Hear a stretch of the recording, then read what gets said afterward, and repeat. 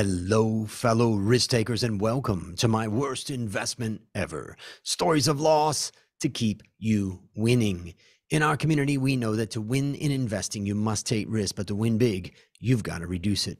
Ladies and gentlemen, I'm on a mission to help 1 million people reduce risk in their lives. And that mission has led me to create the Become a Better Investor community, where you get access to the tools you need to create, grow, and protect your wealth. Go to myworstinvestmentever.com right now to claim your spot. Fellow risk takers, this is your worst podcast host, Andrew Stotz from A Stotz Academy, and I'm here with featured guest Souniya Khurana. Souniya, are you ready to join the mission? Totally am, Andrew, and that's a phenomenal mission that you have. And I can't even get started with the kind of impact that you might be having on so many lives. Thank you for having me over, Andrew. Yeah, well, I'm I'm excited. I know it's not been easy to get our time to match, so I'm really grateful that we have this time together. Let me introduce you to the audience. Souniya is the co-founder and CEO of the most creative and sought-after branded podcast company and a new age media venture, Wine Studio. While Souniya's career spans more than a decade across developing businesses and strategic roles, and a failed startup before navigating her way successfully through her second entrepreneurial stint, Wine Studio, what has conspired her success is owning her story and seeing through the many failures in her life as important milestones. TGIF, she often says. Often. Why? Because for her, it means, thank God I failed. Tanya, take a minute and tell us about the unique value that you're bringing to this wonderful world. I think, one thing that really I feel strongly about is empathy, something that arises from a lot of compassion. And a lot of people tell me, Andrew, that maybe, as a leader, as a CXO, that can make you a softie at heart. But I kind of do not believe it that way. I do not see it that way. And that as a value, as a belief system, has been there with me ever since I've been a child. Uh, when I connect dots and I see that, while I was a kid, the way I used to still go out of the way and help people in whatever capacity I could, uh, whether it is to thank my family for this upbringing, or just say that that's something that comes to me naturally, is for people to see. But that's definitely a unique proposition or a unique value that I bring to the world, because I see everything from the lens of what the other person is going through, whether it is a team member, whether it is stakeholders, whether it is friends, family, or anybody, and that helps me navigate my way through relationships and really build strong, long lasting relationships where trust is of utmost value. Mm. And Souniya, I wonder if that, one of the benefits of women leaders is the ability to have more empathy, and maybe men are like, get tough, come on, get up, let's go, no excuses, let's do it, come on. And we're always like that. And maybe the leadership qualities that you're talking about are, valuable from a female perspective. Yes, and why I say this is because, Andrew, I was in a conversation very recently with another phenomenal leader and a CXO who happens to have built a unicorn in India, and she's just started another venture now. And she said that, as a leader, we need to be, in the times that we are in, we need to be ruthless and kind at the same time.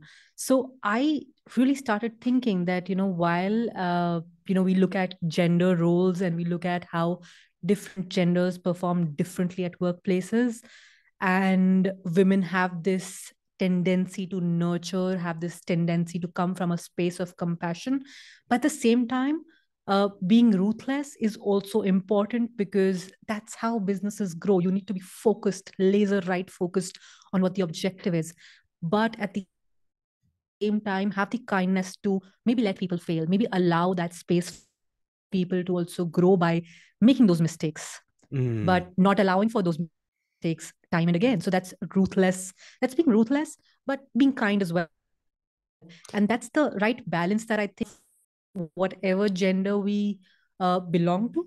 So that's been a learning for me very recently.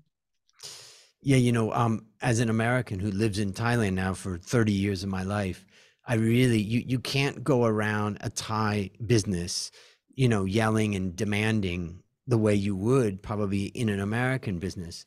And it's definitely taught me that guiding people, supporting people, and the way that I think about the ruthlessness is a ruthless focus on the needs of the customer.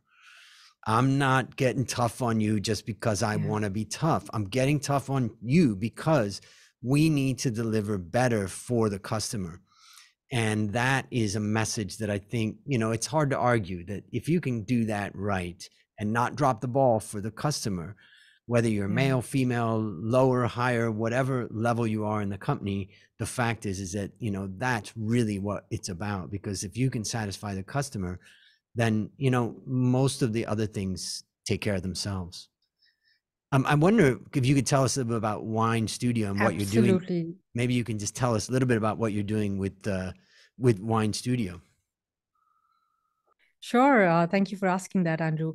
And so we're definitely serving customers the best way we can. And something that really started this spark within of starting something called as Wine Studio. So Wine stands for What's Your Narrative? And basically saying that, everybody has a story, every brand has a story.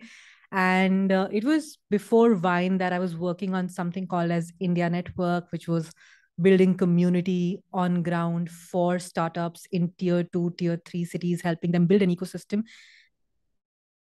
That's when I realized, so, for everybody who's listening, India has two very different parts to it. India has a very metropolitan, cosmopolitan crowd, very urban, very aware, exposed to how the world behaves, what is going on, what's trending, very in tune with everything across the globe.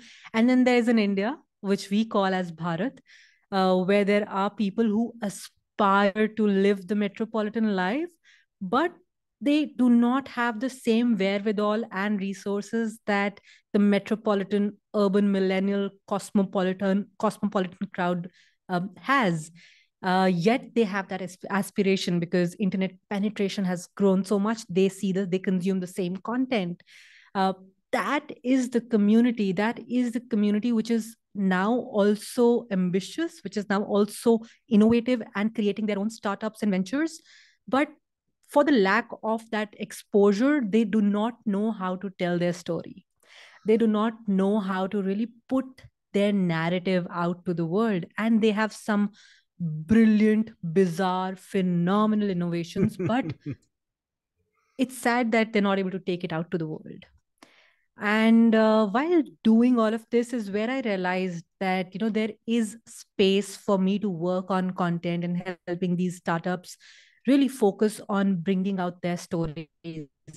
So that's what I out. And then I ended up that here guys ended up having this conversation on the last day of that retreat that why don't we look at doing something together? That's where this was 2019 of June. And in September 2019 is when we started this business, this venture called Wine Studio, with the intention of helping businesses leverage the power of audio and podcasts to bring out their narratives. And we started working with startups, brands, a lot of entrepreneurs, solopreneurs, and that kind of started also showing us results because this content that we started creating for these businesses, small brands, also started showing the kind of deep engagement that was happening through podcasts and through audio content. And more of them wanted to start creating these because they saw that while that does not give them the kind of vast audience that a YouTube or a TikTok does, but it gives them depth, it gives them longer engagement. So that's how it happened. And now we've been working with a lot of big brands as well. So, am I still catering to startups in tier 2, tier 3 only? No. We're also catering to a lot of big businesses and big brands. And that is what has kind of also given us the confidence that the space that we are in, we've got our own proof of concept. We've already got in enough business. We are already making good revenue. So that kind of, as a startup, is a great validation of where you are and where you are headed. And that's been an interesting ride from just me and my co-founder to now a team of 15. I don't think I could have asked for anything better than where we are right now. And it's only going to get better. Fantastic. Well, that's exciting. And yeah, there's so much going on in India. It's just incredible, the diversity of ideas and all of that. So it's exciting that you're bringing that out. Well, now it's time to share your worst investment ever. And since no one goes into their worst investment thinking it will be, tell us a bit about the circumstances leading up to it, and then tell us your story. While I would love to talk about my worst monetary investments, but I think everybody makes those and learns and gets up from there. But since I am in the business of narratives and storytelling, people owning up their narratives, was that as a kid who was a 10-year-old girl in school, I failed. That's where the TGIF comes from. Thank God I failed, because now I look back and I realize that failure was good. But back then, I was horrible at mathematics, and horrible is an understatement. And I hope that the audience who listens to this also resonates, that we are not great at everything. We figure out what our strengths are eventually. But back then, of course, you're bad at one subject, your peers, your colleagues, your parents, your family always tries to tell you that, this is your weakness, invest on it more so that you can get better at it. But that's a bad strategy. Please do not invest in things that you're bad at. And I tried to really invest into that. Okay, I got better, but was it something that I was always interested in? Getting better at it, did it really help me feel better or feel confident? No, because nobody ever amplified or helped me look at what my strength was. My strength always was English. My strength always was stories. My strength was history. I loved stories. I loved the world of narratives and things that used to take me to a different world. And nobody helped me ever realize that this is where I need to invest more. This is where I need to spend more time on. And what did it eventually, where did it eventually, for the entire duration of my school, which in India is the final year of your school, I felt like I'm not good enough. I felt terrible. I did not enjoy my school days. I just felt that this time needs to end soonest. And that time I still remember, Andrew, when I failed in 6th grade, I actually contemplated suicide because I felt that my life is not worth it. Nobody will understand me. I'm a failure.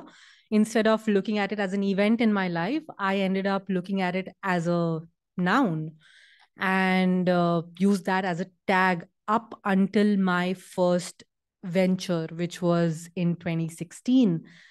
And whatever used to happen before that, whether it was getting the best placement in college, whether it was getting a good rank to get through the university that I wanted to get through, I always felt, Andrew, that this was happening by default. It has not been designed by me.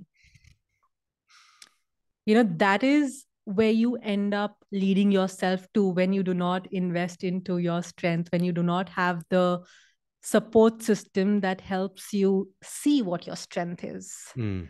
And it was only it was only after 2016 when I met the right people in my life.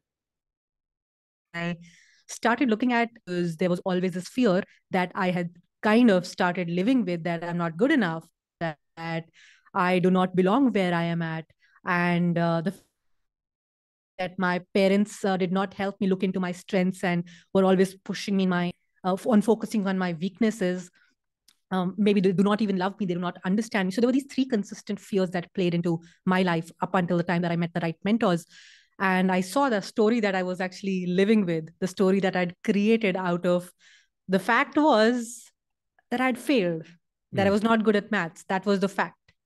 But the story that I had created was I'm not good enough. Yeah. I do not belong here. I'm not worthy enough. So all those never enough moments kind of became big mountain. Then, of course, that's moment of reflection that comes in, and you see that okay, you know, maybe you shouldn't own them or own your narrative. Now I openly own it with Elan that, this is how it is. This is who I am. And I wasn't good at that. So be it. So now is the time that I've been investing on my strength, on what I'm good at. And that's been the transition from having invested into the worst thing in my life to now knowing what to invest into. So how would you summarize the lessons that you learn? Well, I think one thing that I would say is that own your narrative. People will tell you a lot of things, but it is important for everyone to really look into their life and see and understand what is this really telling me, and is this telling me that uh, whatever you're investing into, just look at it from a very outside perspective, step out of your own situation and take a helicopter view that, okay, this is happening, but what is the story that I'm creating out of it? What is this really telling me? Is this about me or is this about the situation? So making it more objective and taking the emotion out of it helps you see things more rationally and clearly. And clarity, as they say, is power. So I think that has been the biggest takeaway. So bring clarity, and that is where the power lies, and invest into your strengths. That is the second lesson. And third, take emotion out of situations that drain you. Look at it more rationally. Lots of great things there. Maybe I'll summarize a few things that I take away. Well, the first thing, I like the idea of stepping outside of yourself. And one of the exercises I've done is the idea of kind of imagining that you're up on the ceiling of the room looking down, and then use that as a tool to observe yourself. Yeah. But sometimes I also realized that I needed outside help. Like you mentioned, you weren't getting it. I remember part of my narrative when I was young was that I was just a skinny kid, and I was afraid, I was intimidated easily. And I was in a group therapy session when I was 17, and the counselor told me, stand up, go over to the mirror. He said, you're almost 6 foot tall. You're a big guy, you're not a small guy. And I was like, I didn't even really think of that, and he tried to kind of help me break my narrative. And I think that's the other thing that I take away, is that you can change your narrative. So when it does get depressing and it does feel down, and you do feel frustrated, well, it's probably because you're living someone else's, what someone else thinks you should be doing. But ultimately, I think as we get older, we realize that what's our number one job? To be a better me, to be a better you. And so I think you remind us of that. And I think that's a great lesson. Anything you would add to that?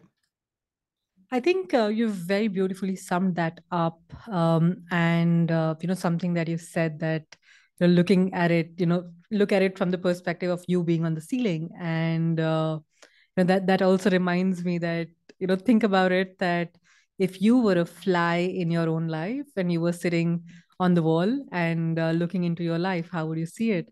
That's another, the fly's eye view is how I love to say it. But yes, I think you've beautifully summarized it. And at the end of the day, there's this beautiful quotation that I read in this book by Brené Brown that it's you who's in the arena, right? And you only know what's going on. So don't let anybody else belittle you. Don't let anybody else tell you what to do, who you are, where you come from, since you are the one who's taking that sweat, that grind. So get up and decide, but don't let anybody else decide who you are, and don't let anybody tell you what's your narrative. So that's how I would be able to explain it, because I don't really exactly remember the quotation, but yeah, that's what it means for me. Yep. So let's go back in time and think about, when this was all going on. And now, the question is, Sonia, are young people going through this now? Yes, they are. And we know, particularly I know from my friends in India and my time in India, there's a lot of pressure on young people Yeah. to conform, to be what their parents want them to be smart, to get in the best schools, pressure, pressure, pressure. So based upon what you learned from your story and what you continue to learn, what one action would you recommend our listeners take to avoid suffering the same fate? I think one thing that I would highly recommend every young kid who's now looking to make career options or decisions that are very important for them, whether it is choosing the stream of education or the university or career. A lot of people will tell you a lot of things, but recognize your strengths. Just first things first. I think until and unless you know what really, really, cheers you up. I think something that I tell people is that in the last 6 months to a year, just, close your eyes and think about those times where you've felt that you're in absolute flow, that you've loved doing what you do, that you did not even once think about why you were doing it. You were just so engrossed and involved in that activity. It could be art, it could be dance, it could be music, whatever gives you that kick. First things first, figure that out. And then see if there is, there's a concept of ikigai, right? If you're passionate about something and you really enjoy it, you love it, see if there is a possibility to transition that into a profession, something that will also make you money, that'll make you happy, that'll create an impact in the world. Go all out for it. Stand up for what you really want to do, but recognize first. Take time in self reflection and help yourself before you can help anybody else. But that's the thing that I have understood from my life and that I would love to pass on. Whatever gives you that kick. I like it. I like it. What is a resource of yours or any other resource that you'd recommend for our listeners? I actually get into a lot of conversations, Andrew, with CXOs, especially women who are in the position of CXOs and high achieving entrepreneurs. And it's called CXO Talks, which is there on all podcast streaming platforms as well as YouTube. Anybody who's aspiring to really go on the path professionally of growth, of high achievement, whether as an entrepreneur, an aspiring entrepreneur, or if you are in middle management looking to go and grow yourself into executive positions, this is one resource I will highly recommend.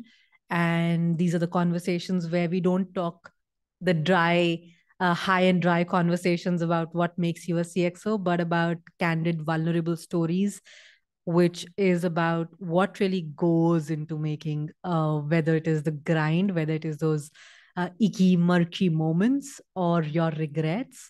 I talk about all of those, and that's something that I'd highly recommend to anybody who's looking to go that way and that path. And that's, I'm assuming, on every podcast platform that's out there. Yes, wherever you listen to your podcast, Okay, it's there. I'll have links to that in the show notes, ladies and gentlemen, so you can click on them and check it out. Okay, last question. What is your number one goal for the next 12 months? Wow. For the next 12 months, my number one goal is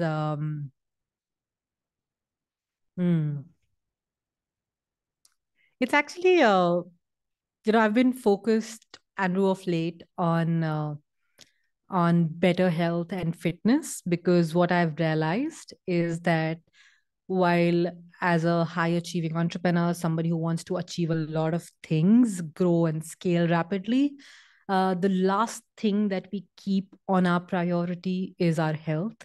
And as cliche as the saying is, your health is your wealth, I now see how true that is, because in the last 2 years of COVID and post-COVID, the kind of health recovery and troubles that I've seen a lot of entrepreneurs going through, I feel that I don't want to be that space. I really want to be active, healthy, and be able to, once I know that if I'm physically healthy, to be able to ensure that I'm mentally healthy kind of goes hand in hand. So, yeah, that's one thing that is my number one goal for the next 12 months: good Mm. health, good fitness, uh, and physically, mentally, spiritually. And that'll help me grow and go wherever I want to. That's exciting. I never really exercised in my life, and I always kind of found it hard. And what I found in my life is it's hard, whatever's hard in my life, I do first thing in the morning. Ah, So yeah. when I was working on my dissertation many years ago for my PhD, first 3 hours of the day for 7 months straight, when I've written books, when I've done other things, it's like I've got to grab that time. So I know what your challenge, and I feel the same challenge, is just to keep getting better exercise. And we have a park nearby here in Bangkok that I go to pretty much every morning. And then recently I've been stopping eating at lunch. So I eat my lunch and then I don't eat any more food for the rest of the day. And that has been phenomenal for allowing me to have a deeper sleep and bring my heart rate down to a much lower level. So that's been something, we all have our different things, but that's Yeah. one I'm experimenting with and finding it pretty exciting. So hats off to you, and we look forward to your continued health. Well, listeners, there you have it, another story of loss to keep you winning. If you haven't yet joined the Become a Better Investor community, just go to myworstinvestmentever.com right now and claim your spot. As we conclude, Souniya, I want to thank you again for joining our mission, and on behalf of A Stotz Academy, I hereby award you alumni status for turning your worst investment ever into your best teaching moment. Do you have any parting words for the audience?